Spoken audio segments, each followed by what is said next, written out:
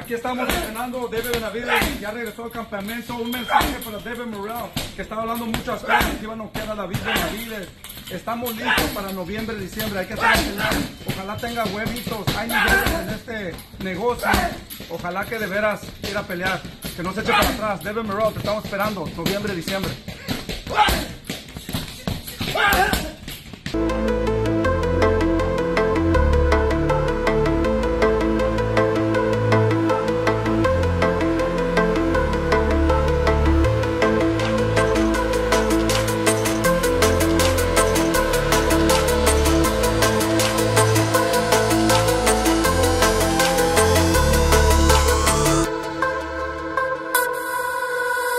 We saw David Benavidez around here. Is that someone you have your sights on long term?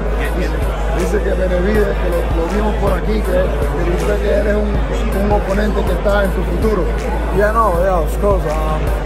Yo sé que este es mi futuro, ¿sabes? Primero Dios.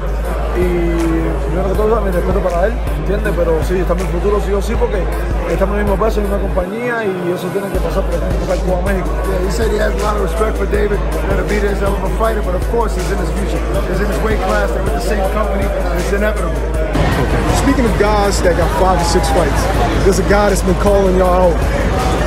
For like the last 2 weeks, David Morrell. I think, what is it, what, 5-0, 6-0? Yeah, you know, David Morrell's a good fighter. He's an Olympian, you know, he's a dangerous fighter, but he only has 6-7 fights, you know, like you said, you know.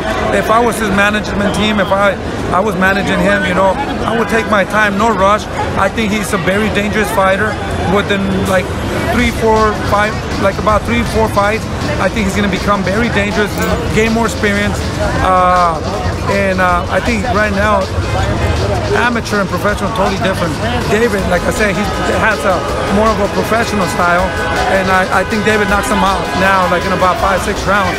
As time goes, he will become a more dangerous fighter and more experienced. It will be tougher. But right now, if David Morrell's watching this, let's make it happen. You know, we'll be super happy to take that fight. Did you hear his comments when he actually said, well, his comments, not mine? Yeah, no. But he said that he'll make David Benavidez his bitch. Yeah, no, I heard fucking Morrell's fucking crazy, delusional. You know, that's what happens when somebody has a big mouth like that. Let's fucking make that fight. You know, we want to make that fight.